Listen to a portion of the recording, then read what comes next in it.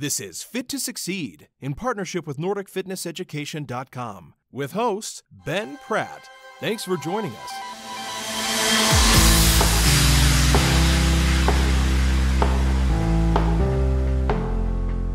What system are we really trying to affect when we're trying to create some sort of motion? And when we can create that motion, what system are we going to load now with force? Because if we can get the right systems to be loaded, then all of a sudden you don't have adhesions, you don't have, muscles tearing or straining.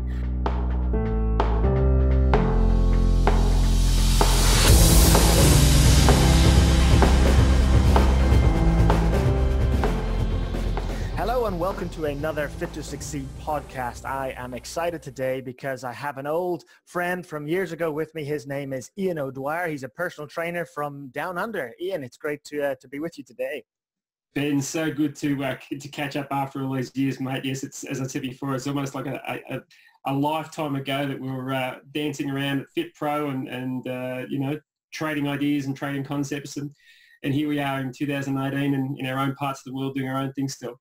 Yeah, fantastic. Yeah, I think it was 2004 when we first met, and I had the opportunity to listen to you as you taught on all things functional training. And, like you said, here we are years later. Now, perhaps just to give our listeners a bit of an understanding of your background, would you mind just briefly sharing with us how you got started in the fitness industry? Perfect. I think I break my background into 4 stages, and it's really simple. Firstly, I grew up in a family of 8 boys and 1 girl. Dad was a horse breaker. So when people sort of ask me about where I started with motion, movement, hands-on practices, it was actually from horses. So, Dad was a real horse, what I call a horse listener. So he had the unique ability to be able to connect and really take horses that were challenged with all sorts of tissues in their bodies and also with their emotional state. So that was an area that I grew up in, and horses ate better than the humans did, mate, as you well know, in those days. So and then I obviously, big family, played an abundance of sport. My professional or my semi-professional sport was AFL, but cross-country, basketball, tennis. And of course, along the way, I created an abundance of injuries, predominantly because of the way we were conditioning the tissues. And then 8 boys and 1 girl, Dad said, you've got to have a background of some sort. You've got to have a trade. So I finished up. We had 2 builders in the family, and I finished up being the 3rd plumber. So all right, it's kind of interesting. People sort of say, well, how do you go from being a plumber to being where you are now? And then in 1997, I just followed my dream and my passion, and it was interesting because I got my diploma in fitness, and I thought fitness is where I really wanted to be. But as I got down this journey, as you well know, the journey changes a lot of times, and the journey wasn't necessarily about fitness, but probably more about wellness and well-being. Mm-hmm. Oh, that's fascinating. Yeah. I hadn't realized it was 97. You actually started in the industry. That was not too far off from where I started as well, which is great. Now you've mentioned obviously a good year. Say that again. Obviously a very good year, mate. Yeah, it must have been, yeah. Now, you mentioned a little bit about movement, and obviously I've known you primarily for your ability to teach in all things function, corrective exercise, and your ability to optimize human movement. I know you've traveled the world and you've taught workshops all over the globe. What was it about this specific field of functional training, corrective exercise that caught your attention, Ian? Benny, that's a great question. And I feel that the reason I was drawn into what we termed as functional training was because what we did in human being conditioning, i.e. we stretched, we strengthened in isolation, we periodized in all sorts of 360 day or 65-day cycles, was completely the opposite of what we did with horses. Mm-hmm. I haven't seen too many horses come out of their box and do a hamstring stretch. And there was always an incongruency for me because of the fact that the way we had these animals conditioned and what they could do, the speeds they could reach, the endurance they could create, but understanding where they were emotionally and what they needed was probably because they couldn't speak, was something for me that I think and I felt that our industry really lacked. So I suppose there was 3 areas that I felt that we were lacking in the industry of fitness back in those days. The first was that we couldn't connect to our clients. So, and not that that was the trainer's fault. It's how I think we were probably educating them. We were trying to give them knowledge where we probably should have been giving them the ability to be able to connect, to be able to listen, to communicate, to create an outcome for the client on that day that they actually felt comfortable and safe in. The second thing obviously was the conditioning, how we condition it. Functional has had many definitions, and like many words in our industry, they've been buzzwords and words that have been bastardized and thrown around. But really, for me, functioning was really just how do we condition the people to achieve their goal in a manner in which they needed to achieve it. Mm-hmm. And of course, the third thing was, how do I empower that client? How do I empower that person when I'm not there? How do they know what to do, where to do it, when to do it, and when they do it, whether they feel that they're doing it well? So I guess, those three major areas, and as you've seen, plays a big part of my conditioning side of things and getting people to be able to move again. Really, if we can create the connection and understand what they really need to do in their challenge or in their desired goal, then empower them to know that there's tools and there's techniques and there's many things existing in the industry already that are fantastic, that they can actually pull those in and use those. That's when we really get that success. And that's where I suppose I got driven into because of those three areas. Mm-hmm. That's really fascinating. Now, I know that you've obviously operated in Noosa in Queensland for quite some time now. 20 plus years you've had a studio there. And but you've also done obviously work in the early days with personal training on the net. You were one of the individuals involved in the early work with PTA Global. You've been involved at a pretty worldwide level, and you've gone about and you've taught this concept of functional training. And I wonder where you are at now with how you would actually define the term functional training after all those years of experience. Mate, I don't know what you were doing. You've obviously been thinking about these questions because you're putting them in a situation where we've really got to try and define. And I love that. I love that fact that when we actually define these terms. For me, functional training should create outcomes. It should be addressing the challenge or the goal that prepares the necessary tissues of the human being, not human body, the human being, for the type of forces or stress that they are environmentally going to have to face. Mm-hmm. Now, that sounds like a lot of words, but all it really means is my client being conditioned in a way in which their tissues, and we have to understand, tissues are not just nerve, muscle, bone. We've got lots of other tissues that we probably put on the back burner because we're not taught about them. Mm-hmm. Or not that we don't get taught about them, we get taught about them, but we don't become inclusive of them in conditioning people. Mm-hmm. So, it's very much about, does it mimic what the person's goal is? Are we taking into effect what the environmental drivers are? And are we affecting the tissues in a manner in which the tissues will be needed, required, and then used in that environment? Yeah, I like what you said there, but you've made it very tissue focused, that the tissues can operate in a manner that is effective. Because I've heard, and I'm sure you've heard this one, that a lot of people refer to functional training as being the mode of training where you just train for what it is you need to do. But for example, I can remember early in my years as a tutor that I taught a girl who was a ballet dancer. And mm-hmm. you could definitely see that she was in the kind of shape she needed to do what she needed as a ballet dancer. But if I put on a treadmill, she literally couldn't run because she had to stay on her toes all of the time. And she got so much discomfort in the calf muscles from all of that work that she does as a ballet dancer. So I kind of saw that and thought, that's not functional. She Right. might be able to train for ballet, but she isn't actually functional. Could you expand on that? So Ben, we would suggest that that's possibly sport specificity. So, if I was going to simplify how I define functional training, I would break it into three categories: tissue, motion, force. Okay. What are the tissues that I'm going to need to use in not just the sport specificity, but also in life? Now, I can condition, and, we might talk nerve, muscle, bone, fantastic. We then might talk fascia, that's become the buzzword since 2007. But what about, and if we look at those four components of that, really the nerve and muscle, really the muscle and the fascial tissue, the nerve, all have to work as a symphony. But what about blood? What about lymphatic systems? What about the epithelial tissues, the tissues that are the skin, the tissues that are the inside of the mouth, the inside of the anus, the tissues that are inside the gut that have to actually permeate and allow fluid to transition. Mm-hmm. They're really important tissues that if they don't function well, then we're not going to have well-being. So if I train an athlete just to be purposely driven in a sport, how are they going to heal?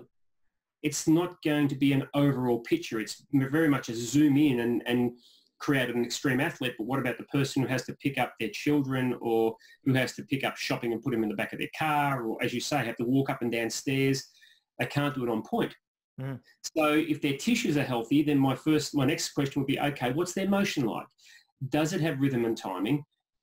Am I creating variation for their tissue? Are they working within their threshold? Does it incorporate their three complexes? And is it three-dimensional? Because if it has those 5 components, we generally see success in whatever that motion needs to look like.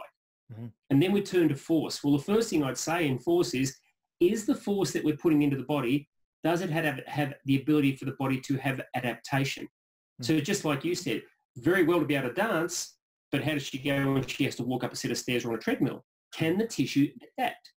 Does it mimic what we need to do in a global expanse, or is it just mimicking a very select area? Mm-hmm. Does it create eustress, or does it create distress? Now, if I've got a force that's going into the body, or forces going into the body that's creating a distress, I'm going to create inflammation, I'm going to create toxic buildup, I'm going to create a breakdown in the immune system, I'm going to create a breakdown in the tissue. That's not what I need. Mm-hmm. So, we have these scenarios that we then have to start to say, okay, what tissues am I actually starting to affect? Is this person who's a ballet dancer, is she going to be a tensile type person, or is she more of a contractile? Am I looking for more muscle dominated type movements? Am I looking for more fascial type movements, or am I looking for a combination of both? And there'll be segments where you'll have to float in all 3 of them and out of all 3 of them. So it's interesting, mate, because it's a great question you ask, and it's, no matter what we do, sports specificity is fantastic, but we also have to bring people back into what happens post-sport. What happens when that dancer becomes a mum, and now she's got this really goosey-loosey tissue that can bend everywhere, and now she's got relaxin going into her system, she falls pregnant, she has a child, and now she needs more stiffness to create safety in her stability through movement. Mm-hmm. I think that's a fascinating insight, because you're looking there at function outside of just the specific sport, which of course matters. I can imagine that many people have witnessed, for example, on the athletic forum, you might see an athlete who's running down the track, and in the moment they are at the top of their game, but then seconds later they've fallen over, they're injured. Something's gone wrong, a tissue's torn or ripped, and you're thinking, what happened in the difference between those few seconds? Being the best or one of the best in the world to now I'm actually on the floor and I can't even walk. Now, the next question is, how am I going to cope with that emotionally? Yeah, for sure. How I cope with it emotionally is going to have an effect on the healing process of the tissues, and what tissues are going to be affected by the emotional state.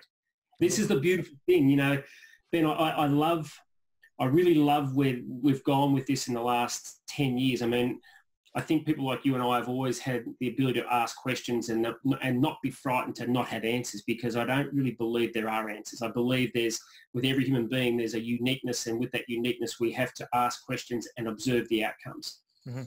But the beautiful thing I really feel it now is that if we can understand how much this emotional plays in the healing process, especially for people who have never been injured before, which we're starting to see in my practices now, people who are 55 and 60, who have never had an injury, and all of a sudden now they've got a knee injury or they've got an ankle injury, and they can't cope. Wow. Where for you and I, mate, we've had injuries all our lives, and it's a matter of like, this is what we do, this is what we do, right? Yeah. So it's an interesting time when we start talking about, as you say, that sports specificity, and then coming back into life, because I can guarantee you the biggest thing that breaks people's hearts is not being able to play with their kids. Mm-hmm. Yeah, for sure. Now, you mentioned just a minute ago, that's something I'd like to go into. You mentioned the term fascia being a buzzword since, the last 10 years or so. Would you be able to describe for the listener more what exactly is fascia and the extent throughout the body? All right, I'm going to use Thomas Myers' definition here. And the reason I'm going to use, I do a lot of work with Tom, and I think Tom, he's a poet when it comes to his words, and he really puts it into a situation where he says, increasingly the scientific and research circles, what they're really looking at, and professionals worldwide, are stating that fascia has a wider definition. In other words, all collagenous-based soft tissues in the body, including the cells that create and maintain that network of the extracellular matrix.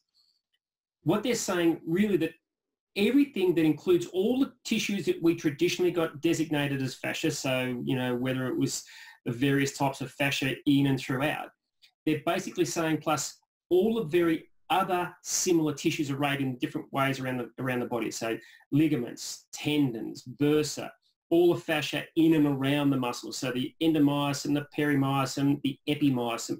It's a nebulous network of tissue that really invagulates everything in the body. Now, I'm not saying fascia is the answer for everything, Ben, because I think that's what our industry does. It jumps down a rabbit hole and says, oh, okay, so core strength's the answer. Fascia's the answer. Function's the answer. No. It's just another part of the system that we've got to put into the human being when we address them so that we can understand what the properties are of fascia, what fascia needs to be successful, how we need to condition it, what happens when we cut it, what happens when we break it, how do we then get it to become more successful when it's coming out of that recovery mode. So it's, fascias, there's many types of fascia. Reticulin, collagen, elastin, and water are predominantly what it's made of. There's obviously very many other types of fascia. But if you just say, okay, it encases everything in the body. There's more fascia in the brain than what there is grey matter and fat. Oh, really? Wow. Yeah. So that tells you that, when we look at fascia, mate, we know that the nerves that run throughout the muscle and fascia, well, fascia has 6 to 10 times more proprioceptive enrichment. So in other words, there's 6 to 10 times more information being fed back to the brains of the body. Now, if that's the case, it's a bit like saying, okay, so the nervous system is dial-up and fascia is the broadband system. Mm-hmm. One is not worse than the other, one is not superior. They need to work together because fascia encases the nerves. Mm-hmm. Mm-hmm. So it's really exciting when you start to put things back together. Sorry, buddy? I was going to say, so you said fascia encases the nerve. So are you referring to the myelin sheath? Is that a form of fascia? Yeah. So you think about a sheath, the word sheath, we start to think about everything that has to slide and glide. And this is where we start to talk about when we move fascia and how we really need to get fascia to become hydrated. And if we can get that hydration and lubrication between the layers of the sheaths, then all of a sudden you find that you get this pumping motion, this lubrication and this sliding and gliding motion that allows the tissue to become really, really healthy.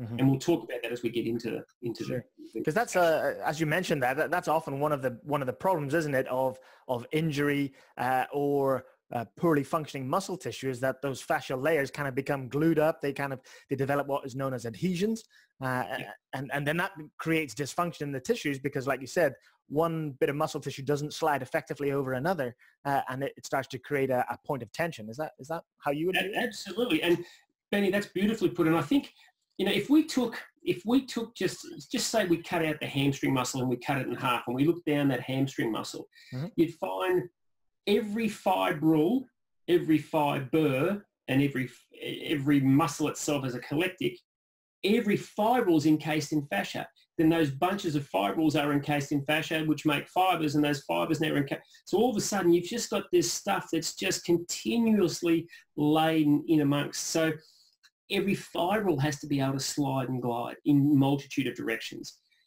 So it's not just, we sort of have it in our head that a hamstring has to slide over a hamstring or has to slide over an adductor.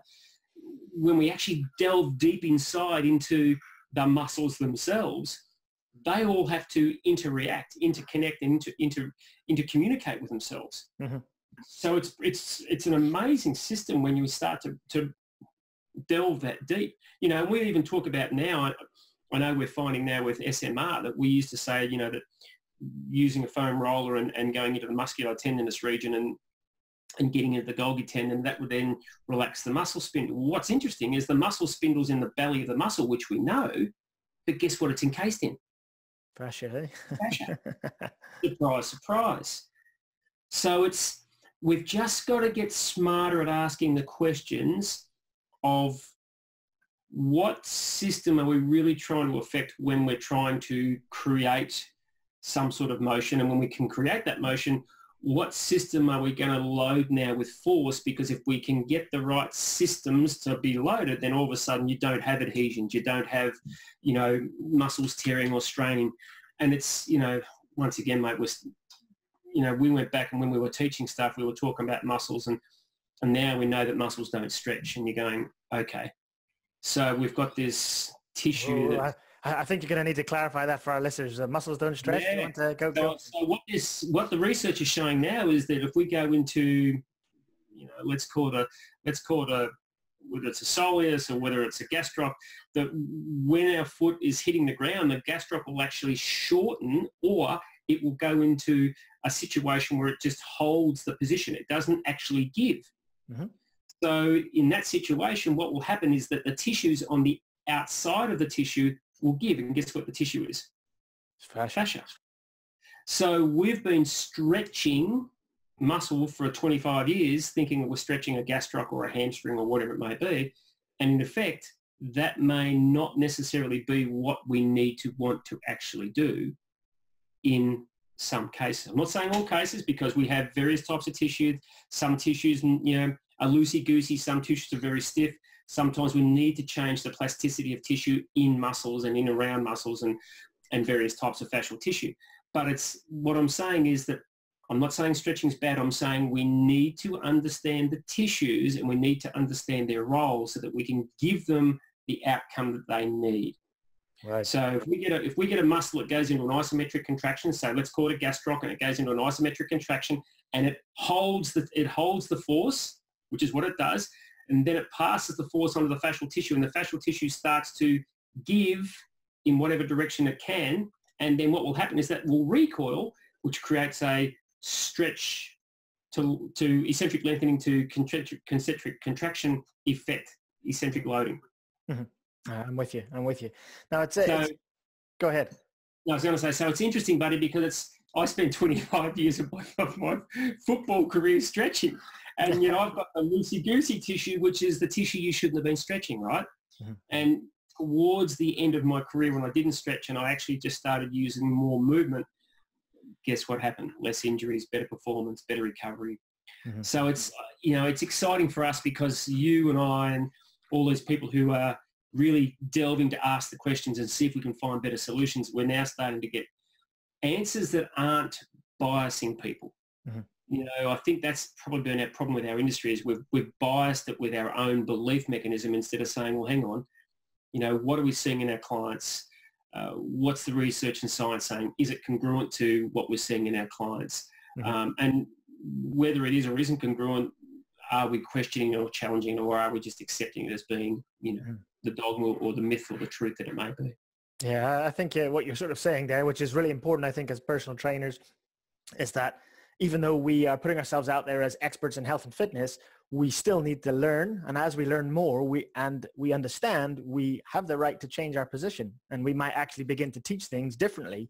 And maybe, as you suggest, even sometimes a 180 on our past thought processes, because that's what learning and knowledge is all about, after all. Called evolution, right, mate? Yeah, it is.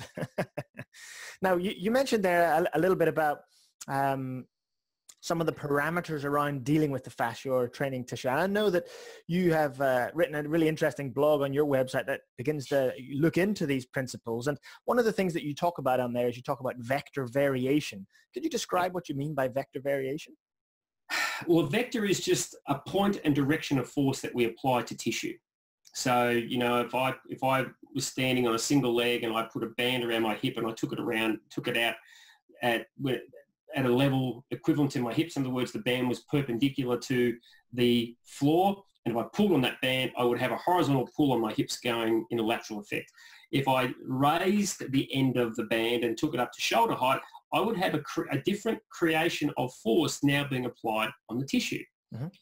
So what we now know is that if we look at the tissues of the body and if we look at the fabrics, which I term them as being just like fabrics, and they run in so many different directions that have to slide and glide, the more that we can feed vector variation, in other words, different lines, different points of force that travel through the tissue in a safe and effective manner, which we call threshold, then what happens, Ben, is that when we go to put our bodies under load and our bodies have to shift into something that may not be traditionally sagittal, frontal or transverse, then the tissues don't spasm, they don't get bullied, they don't get scared. They actually say, yeah, we can go here because we've been conditioned to go here. So it's really a way in which we can condition the tissue better. We can prepare the tissue better for the variation of stresses or forces that the client will probably have to go through in their sport or their everyday life.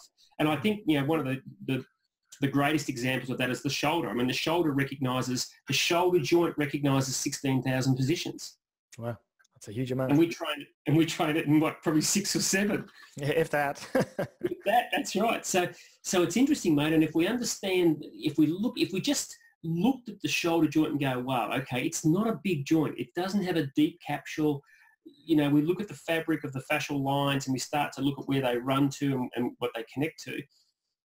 The shoulder takes a hell of a lot of force and a hell of a lot of pressure. And if we just get a little bit smarter at how we can condition it, a lot of times, even though we've had tissues that have been damaged or broken, supraspinatus tears and various types of rotator cuff injuries, people can live a very normal life and can actually get, you know, pretty much back to a very good range of motion and the quality of life they want if we just give the tissue what it needs in a safe, effective and, you know, a happy motion. That's interesting. You reminded me of something that Gary Gray taught, and he always says that even though there are some movements that in different body parts that are less common, we might not do them as much. That doesn't mean that training them is not functional. As a matter of fact, we should train them because, as you suggested, when we move in these perhaps less common ways, it helps prepare those tissues for those occurrences when they happen. I had a guy in this morning, Ben, and it was interesting. He's a guy, 65, got a 12-year-old. He's strong. He's trained every day. He's been a corporate, you know, had his own business. So he's obviously had a fair bit of stress. And he said, partially tore his supraspinatus, and he rang me and said, oh, do you think you can do anything for me? And I said, look, come in, we'll have a look and see what we can do. And, you know, we've done a little bit of hands-on work. I've done a little bit of stuff on the wall with him. And I actually put him into a sprinter's position on the wall. Right. And as I said to him, I don't want to use these big motions with these levers so that your arms are flying everywhere because it's going to put too much doubt in the shoulder itself to say, hang on, are you going to hurt me, damage me, or what's going on here? So we just did this running motion, basically driving his, you know, into a knee lift, and he's on an incline on the wall. So he's basically being able to push his leg back, and he's got full extension over his head. And he said, wow, my hands are against the wall. They're not even moving, but my shoulder blades are moving everywhere. I said, yeah, it's pretty cool, isn't it? So, you know, we take the tissue, and Gary Gray's had a huge influence on us all over the years with his brilliance of how he looks at it. And I guess for me, all I'm trying to do is, because, you know, fascia isn't something that Gary teaches now, but he didn't teach a lot of back then. And fascia for me was probably that missing point, because I still don't believe we move it as well as we should move it. And it's funny, I did some stuff with Tom Myers this year over in Maine, and Tom and I, as I said, he's a great guy, been a friend for many years now, and he said, I just can't believe how you move people and they respond so quickly. And I said, well, I guess, Tom, it's the fact that I probably don't judge the movement, as in I don't think that this is what the movement's got to look like. If you can just let the person move first, and then, you know, as you know, you can change the foot position, you can change the hand position, you can change whatever part of the body you want to try and get to move. You can even change their emotional state, and that will change a lot of things, especially in the tissue. And I think an important aspect there, Ian, to bring out is that when we are restricted or conformed by what we think is correct movement technique because of perhaps our prior learning, then that can really limit the way in which we look at how a body part should move. You know, for example, we're taught that the deltoids do a certain number of movements. And so therefore, when we apply training to the shoulder, we only want to move within those parameters because exercise technique tells us so. Yeah, I think, Ben, that's a beautiful point to bring up, because we, as I said before, it's our own biases that can create the limitations of what and how we evolve. I feel for, if people say to me, so they'll go, so what's new in your movement pattern or regime today? And I'll go, no, I'm still doing the same stuff. And my stuff changes from day to day, let alone from year to year. But I guess there's always fundamentals that you work from. And, I've just started doing some stuff again that I did back in 2007, 2008. And I thought, I wonder why I went away from that back then. But I think it's just that you continually evolve and ask questions and challenge. And sometimes the most simple, fundamental and powerful movement gets evolved. And we sort of got to do that full circle to come back and say, oh, yeah, this is where I left you. Yeah, good. Nice one. Now, you mentioned a little earlier the ideas of rhythm and timing. And obviously the body has many rhythmical movements. I mean, walking, running itself, those basic movements that we have, bipedal motion, are very rhythmical and have a certain element of timing. But clearly injury can throw that off. I mean, why is it so important for us to consider training with rhythm and timing and not just thinking about creating some element of contraction? Beautiful. Firstly, as you said, we have rhythm and gait, but then we have rhythm in breathing, we have rhythm in circulation, we have rhythm in the hormonal system, we have rhythm in sleep, we have rhythm in cell regeneration. So that would tell me that, yes, we can train without rhythm, and I have no problem with that. But if we're going to perform, there has to be a rhythm. So when we talk about rhythm, I talk about allowing tissues to load and unload. So they're going to eccentrically lengthen and they're going to concentrically contract. Now, if I'm a bodybuilder, I don't want to let something eccentrically lengthen first. I might want something to concentrically contract. So once again, getting back to my client's goals will drive me into what tool, what style, and what level I use for them. But understanding that if they're going to be, like you said before, you had a ballet dancer, they're all about rhythm because they're lean and the tissues they're going to use for strength aren't necessarily going to be big quads and glute muscles and hamstrings. They're going to be more of the fascial tissue that can now take the stress, mitigate the stress and create a tension to give them these beautiful profiles. So it's a huge, for me, it's a huge thing to have, because if we look at anything, if we look at a pianist, if we look at a golfer, if we look at a cricket player, if we look at a soccer player, if we look at any person that performs any type of intricate exercise, their timing of their ankle, their hip and their T-spine is optimal, and which means the rhythm will be optimal in their movement. Now, remember what I said before, Ben, is that for me to move, my heart has to be involved with my movement because it's got to provide the blood and the oxygen. My hormonal system needs to be involved with it. So it's better be in good rhythm with my movement system. And what encases all this stuff? Fascia. So all of a sudden, mate, we start to tie in. And if I've got to get, I've got 4 hearts, from a soma perspective, we would say the body's got 4 brains. And we would say, okay, so if these brains are producing hormones and those hormones have to travel to all over the body, then having the most effective system that can get them there is crucial. So the rhythm and timing for me is everything, because when we start looking at rhythm and timing, I consider that to be the new reconditioning or the new rehabilitation. Because when you see people with shoulder injuries and they can't abduct the shoulder, and yet I can put them into a standing position and start just using a short bar and just letting them swing like a pendulum, and all of a sudden they take their shoulder and they can do this abduction. You go, what's happening there? Amazing, eh? Yeah, it is. And it's just, but it's the factor, I think, mate, it's letting them reconnect everything in their body. They can breathe because, oh, okay, you're not going to make me abduct because that gives me pain and I don't want the pain, and the pain creates migraines and I'm really scared of migraine. So all of a sudden now it's just, once again, the emotional, the mental, the physical, it all ties together. It all has to be in rhythm. And if it is, that's when we get the best. We get optimal decision-making, great clarity, better confidence, better quality of life. Excellent. We're just coming up on time, but I've got two quick questions just to ask you. Obviously, you mentioned there's SOMA, and I want to give you an opportunity just to explain to people what this SOMA acronym means and what it is you're doing with Rodney Corn, and then I'll ask you one last question. Perfect. All right. So SOMA is a collaborative system that optimizes the regeneration of tissues. And all that really means is that we want to empower people to move better, to feel better, and to live better. Rodney and I have both had extensive careers in the industry, from professional sport to, regeneration, recovery, rehabilitation. So, and what we've seen over the years is that we've got amazing tools in the industry, but everyone seems to want to work by themselves. We want to actually bring people together. Like you've seen in your years, in your previous years of teaching, there's all these educators that are doing their own thing. But if we actually combine some of their stuff, there's some pretty powerful outcomes. Mm-hmm. So we've got some IP of our own. We do fascial mobilizers. We do osteofascial release, which is another way of using the foam roller. Not right or wrong, just another way of changing the tissue. We use functional reconnection from Greg Roscoff's MAT systems. We use SMR, as I said. We use play, we use breathing. So we bring in a lot of areas, a lot of things that are already existing in the industry to delete the confusion, to create more techniques and applications that can create outcomes.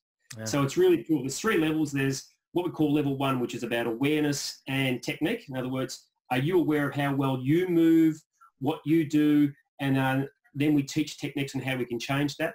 Level 2 is about observation, and observations are really key element, as you well know, mate, but not only observation of what's extrinsic, but what's intrinsic. Mm-hmm. And of course, then that observation is combined with programming. How do we take all of the techniques that we've been given and how do we now assemble them to make a complete puzzle so that we can actually feel better, move better, live better? And then, of course, a level 3, which is the integration and the coaching. So the integrating of the awareness, of the observation to create solutions, and then the coaching for the client in a style that empowers successful outcomes.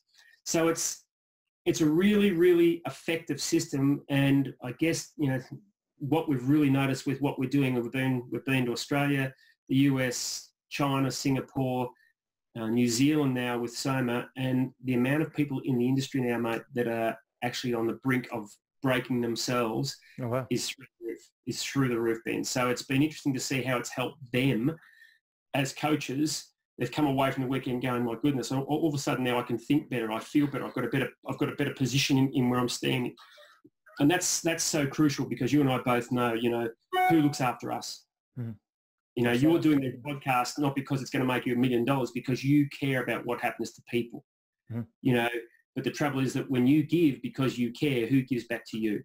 Yes, quite often the trainers, like you said, they're so involved in helping their clients that they don't have the same time and effort to put into themselves, and it's their own training and effort is literally a last gasp thing in a break somewhere. Yeah, exactly right. So therefore, mate, what that creates now is a lack of sustainability.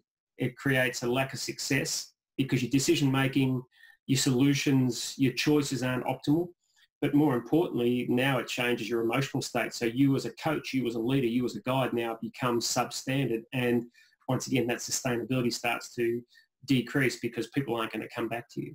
Mm-hmm. So it's something, we're really passionate about it. And it's nice because it just bolts on to existing qualifications. If, it bolts onto NASM, it bolts onto ACE, it bolts onto ACSM, it bolts onto Premier, it bolts onto whatever's out there because it uses a lot of the stuff that's in there plus some of our own proprietary stuff. Oh, fascinating. Well, we'll certainly link in the show notes for the SOMA website so people can have a look further at what you're doing, Ian, along with Rodney Corn. Now, just last question, quick sort of 30-second answer if you can. What would you, I know that's hard.